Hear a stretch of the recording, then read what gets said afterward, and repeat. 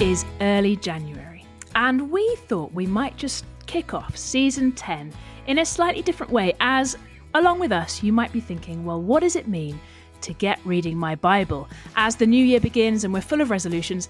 And I don't know whether you ever feel anything like us, where you think, I just don't know how, or I kind of know I'm supposed to do it, but I just don't really have that much of a desire for it. What about when it's hard to read your Bible? Well, we invited our friend Kristen Wetherell to come and join us for a conversation about that very thing. What about when it's hard to read your Bible? This whole season is sponsored by Crossway, and Crossway have just published a book by Kristen, which we have both enjoyed hugely. It's called Help for the Hungry Soul, and we highly recommend it, and we really highly recommend this conversation with Kristen, where she helps us identify some of the obstacles that stop us from getting our Bible open, and then helps us to counter those hindrances and helps us to really get into that word again by God's grace. We really hope you're going to enjoy this conversation. Join us now.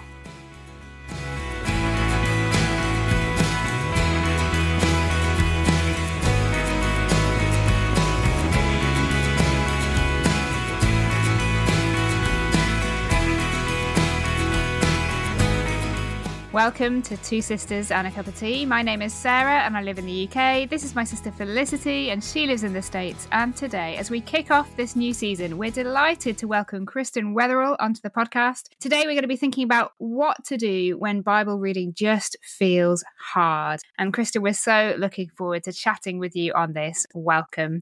Oh my goodness. I'm delighted right now because your podcast is one of my absolute favorites. And you're always with me in my earbuds in the morning when I'm, exercising or whatever I'm doing.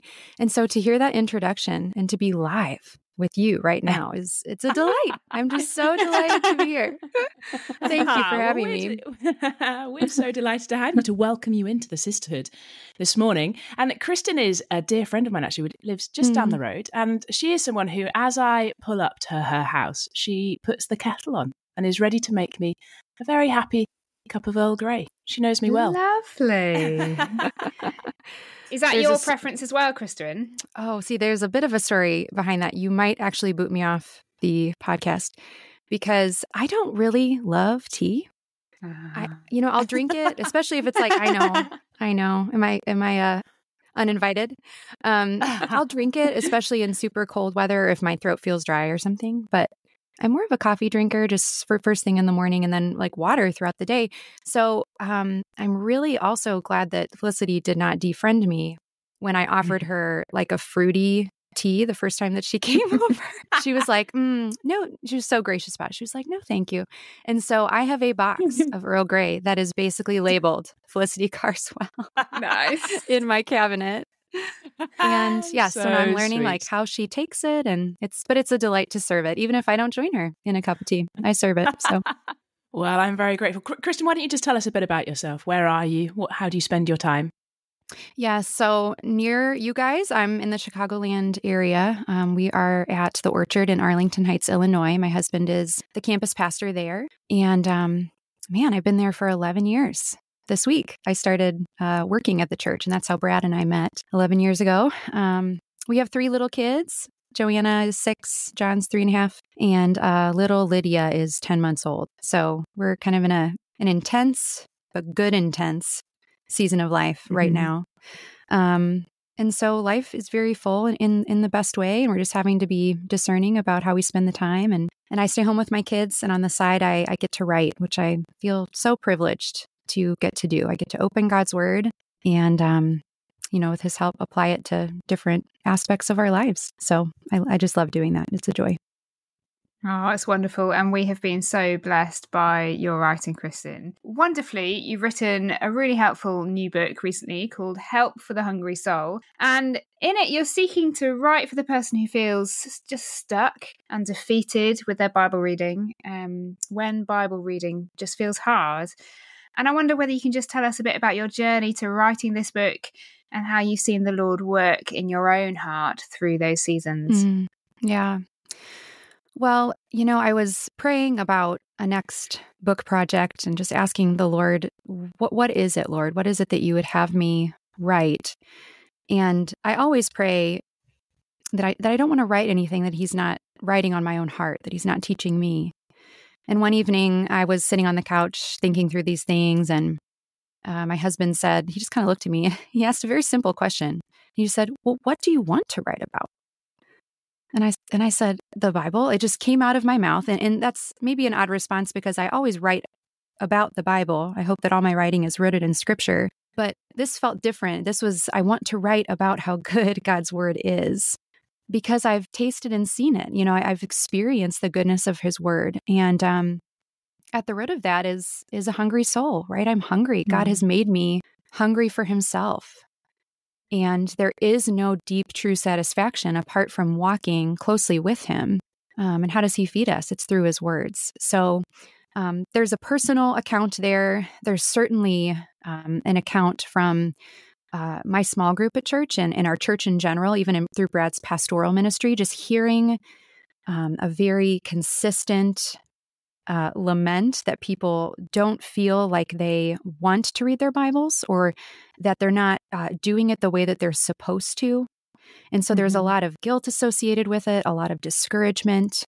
I was recently, a couple years ago, teaching at a women's retreat, and I just asked them to describe in one word, how would you describe your current appetite for God's Word? And by far, the most prevalent answer was the word hungry. And that can mean a few different things for different people. But I would say that's the theme, is hunger. Another word that comes to my mind is humility, just coming to this place of realizing I'm helpless to desire this word apart from God stirring up the desire within me. I'm helpless to see His glory, see what He would want me to see in this word apart from Him opening my eyes. And so humility is a part of the story too, is coming to the realization that I am incredibly needy when it comes to God's Word and opening it and desiring it. And so that's kind of, where the burden came from for writing the book. And I'm just so grateful for the gospel of hope that we have too, because, Jesus came to us so that we can come to God, and He gives us this word so that we can draw near to Him. And I think that's just a burden that a lot of people feel. Why do I not feel what I ought to for this book if it's so wonderful? So I'm glad that we're talking about this today. Well, I think it is. It feels like it's a heartbeat kind of book, like knowing you, but also just the way that you've written it. It really does meet a need. I love the way that you're speaking about having heard evidently people's struggles with this. It is a real thing, isn't it? And it's something that maybe I think sometimes we're just a bit nervous to say it because it's just not the right thing to say as a Christian. Right. So it's so helpful to have a book that's actually addressing these things. And in this book, you shed some light on some of the common hindrances, the things that get in the way of us getting the Bible open. Could you just walk us through some of those things? So as you've been, in your own life and in others, you've kind of perceived what are the obstacles that get in the way of us getting the Bible open. Can you walk us through some of those? Happy to. Yes, happy to. Well, I've already touched on it, but the first one is desire. So the desires of my heart are not what they should be. When we go back to the beginning, which is always helpful to do in the Bible story, we see this account of Adam and Eve, who were created to hunger for God and to walk with Him and to listen to His words and to revere His words and to live by them. We see them turn away from God's words in favor of listening to a lie, listening to the serpent's words. And the result of that is that our desires are all messed up now. Sin has convoluted and distorted our desires. And so that's at the very heart of the problem. It's actually my heart. It's that I don't love what I ought to love. It's that the most beautiful and glorious reality in the whole universe, the Lord Jesus Christ, seems boring to me at times. And for some reason, my phone seems more brilliant and more enticing than Him. Why is that? We can only trace it back to a problem with desire. So there's desire, and that affects a whole host of things. But another really prevalent obstacle is distraction. We live in an age of pervasive technology that has quite literally rewired our brains and made it very difficult for us to sit still for very long, to not be instantly gratified. And the work of the Lord in our hearts is an unseen and often slow, at least in our timetable, process. Mm. And that doesn't jive with people who are wanting to be instantly gratified in a technological age. How many of us are distracted? You know, we have good intentions. We come down the stairs in the morning, ready to open our Bibles. And before you know it, you're thinking about the coffee that you might not have added to your grocery list, which brings you to your phone to add it to your grocery list. And then you're gone, right? Because you're on your phone and the day's begun. I tend to be a bit of a doer. You know, I like to hit the ground running before God can get a word in sometimes. And distractions are really prevalent. So asking ourselves, you know, where do I see this obstacle at work in my life? How am I distracted? Being able to pinpoint that and then, you know, put it off in favor of focus, which we'll touch on in a little bit. But distraction is big. Desire. Another one that comes to my mind is deceit. You know, I think about the account in Matthew 4 where Jesus is led into the wilderness to be tempted by the devil. And the devil spews, you know, one lie after another. He even spews the truth, but twists it. So he uses God's word, but twists it. And what is Jesus able to do is he's able to confront deceit and lies with the truth of God's word. And so how often do we believe lies? I don't know my Bible well enough, so why even try? Or I don't have the proper amount of time to read my Bible, so I just won't do it. Or nothing seems to be happening through it, so I'm just going to give it some time or space and not continue. Or just be content with the apathy that I feel.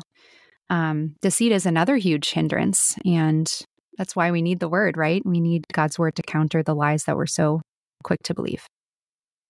So helpful, Kristen. Just so helpful to have those laid out. And I guess the thing is that these are things that we all feel on a daily basis, isn't it? Like these aren't kind of every now and then hindrances. It can be easy to feel these every day, and therefore easy to feel just defeated before we even start with getting the Bible open. I wonder whether, so with those hindrances in view, whether you can just then give us some encouragement. How do we counter these hindrances and begin to find real joy in opening up the Bible for ourselves? Yeah, I would love to kind of just go through the three that we mentioned and think about what are some, how can we overcome these hindrances with God's help? So if we're thinking about desire, so I don't actually want to read my Bible. The two words that come to my mind are that word humility. So we come to the Lord and acknowledge that we are not feeling what we ought to feel and ask Him to implant in us the hunger that we want to feel. Lord, my heart is very easily distracted. It is very easily drawn to other things. So would you change my heart? And would you give me a deeper desire for your word? So I think we come to God in prayer and confession. And then I think we take Scripture's word for it and come to the word anyway, no matter what we're feeling. So I'm thinking about Psalm 1. There's this gracious cycle in Scripture where meditating on the word leads to delight. And then because we delight in the word, we want to meditate on it more. So Psalm 1 says, his delight is in the law of the Lord, and on his law he meditates day and night. So there's a connection there between delight and meditation.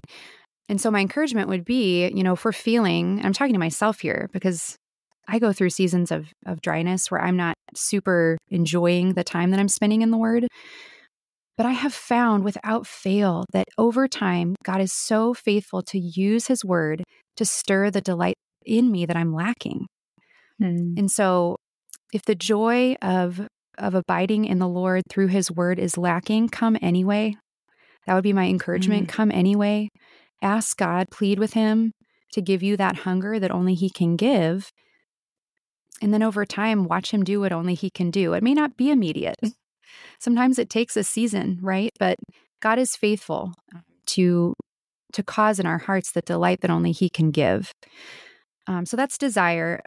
I love that you're highlighting that cycle, because I think so often it is when it doesn't feel like it's happening, then it can be tempting to take yourself out of the cycle. So it's just really helpful to see, and it makes me think of Psalm 119 as well. And there are numerous places in the scriptures that we could go to see that. And so that's just such a helpful reminder to come back to the Lord to ask him, but also then that is the way the Lord works. That as we meditate on his word, then the delight follows. Yeah. Have you found that to be true in your own experience?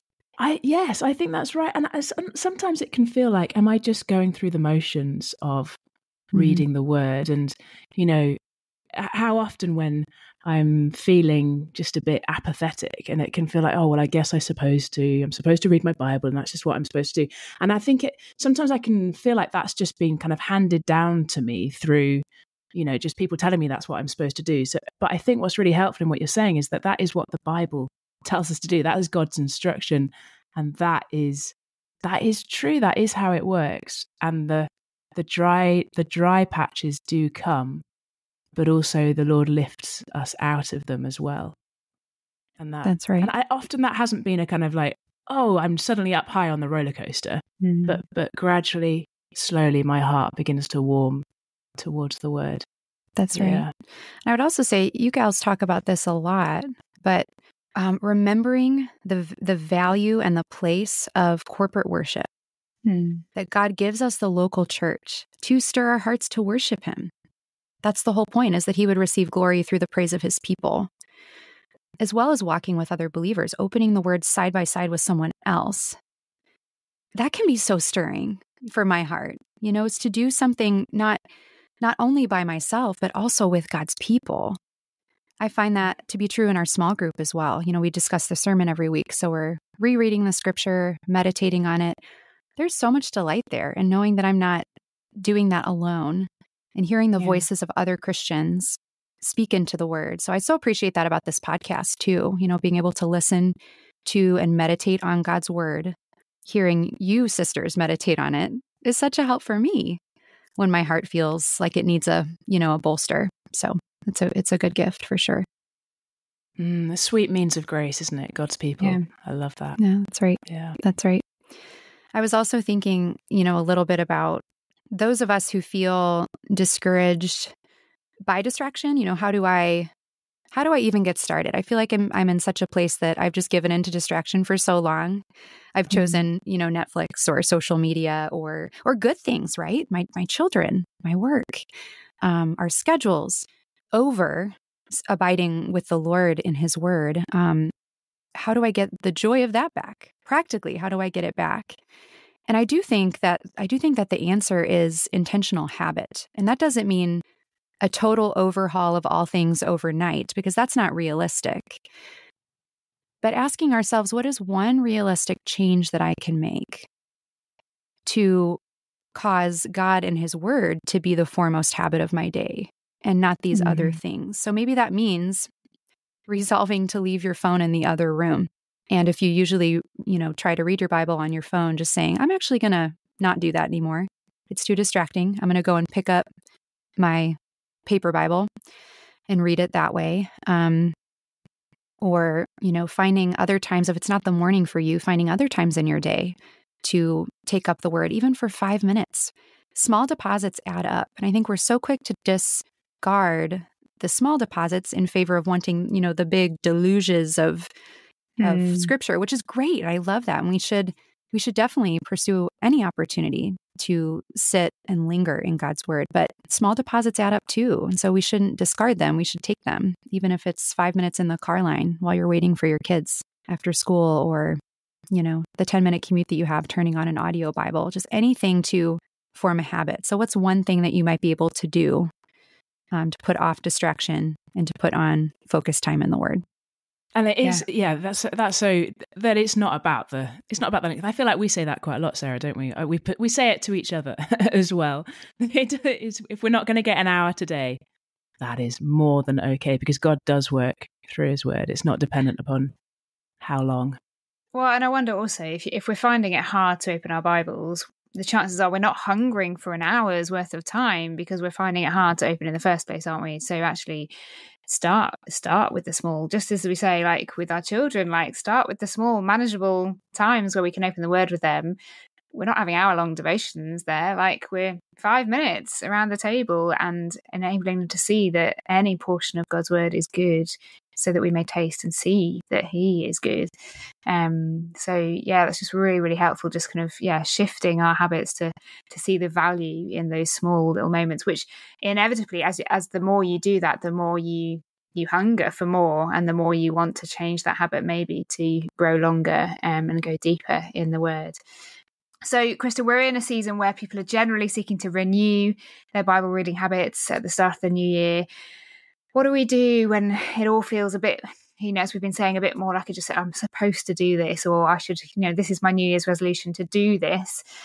And what do we do? Yeah, so we've kind of touched on how to approach that when we're not feeling like it. But what about the guilt?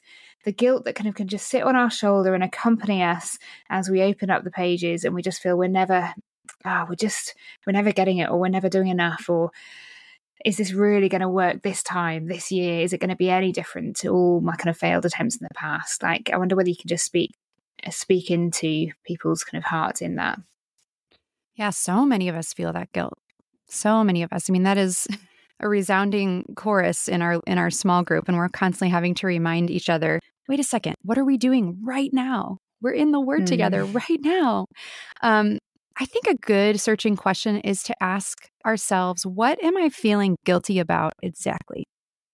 Am I feeling guilty about the why, so the heart behind it, the lack of desire? Because if it's that, there might be something there to take to the Lord and to say, God, I do confess that I don't want this time with you, and that isn't what I want.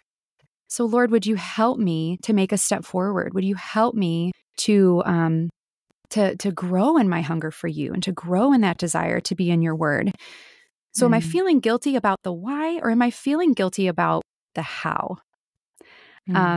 Is it a sense of failure over not having some kind of ideal time, what we often call in the States quiet time?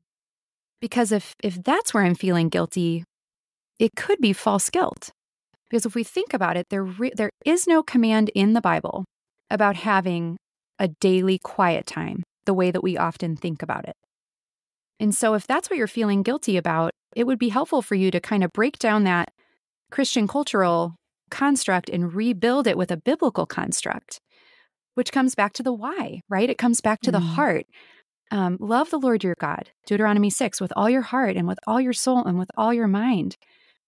Jesus says, abide in me and I in you. In Philippians, we read, hold fast to the word of life. These are heart postures of love and desire to walk with God and to know him and to be known by him.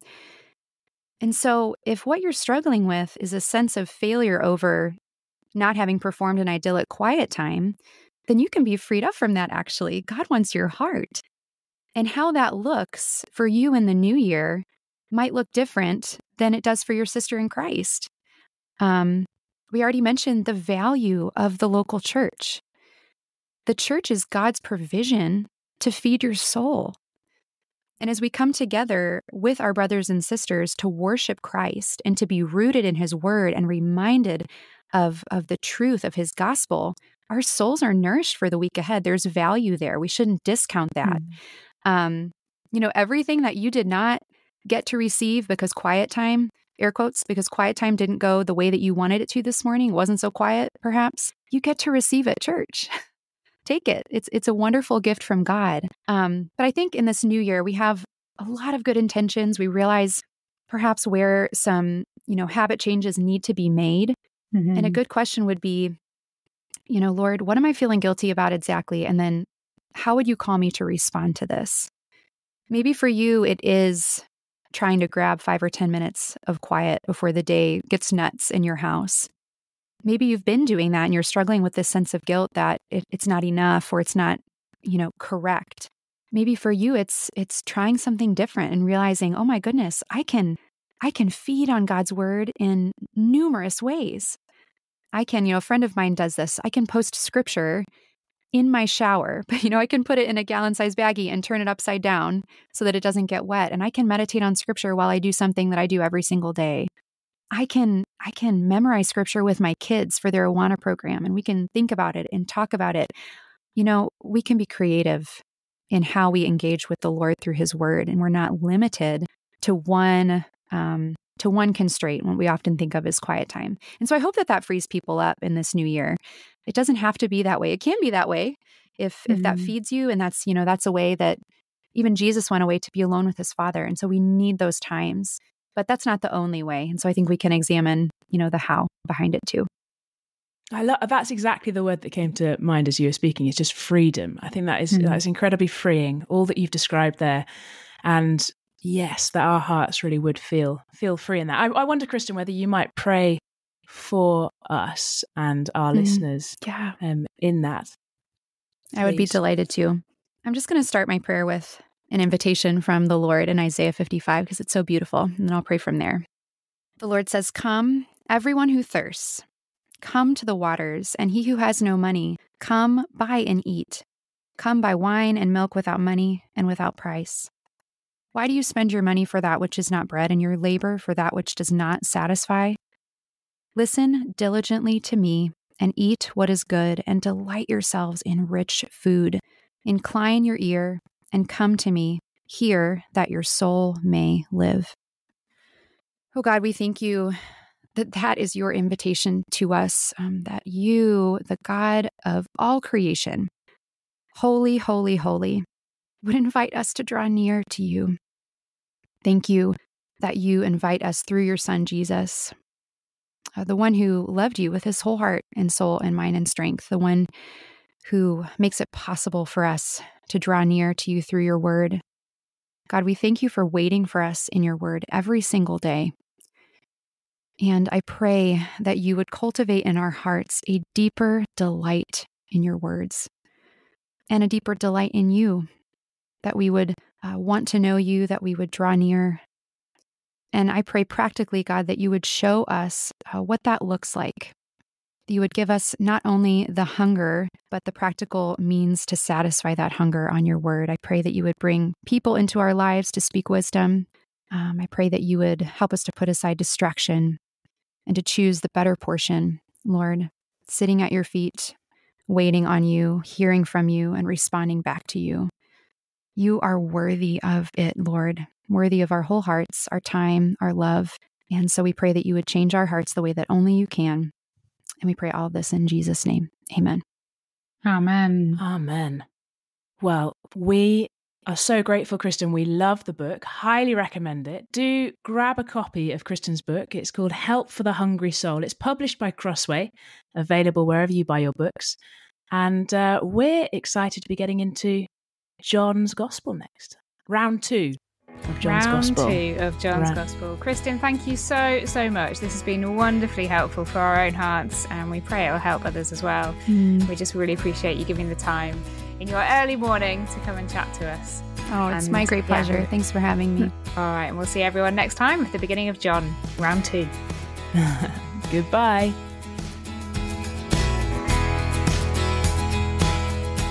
This season is sponsored by Crossway.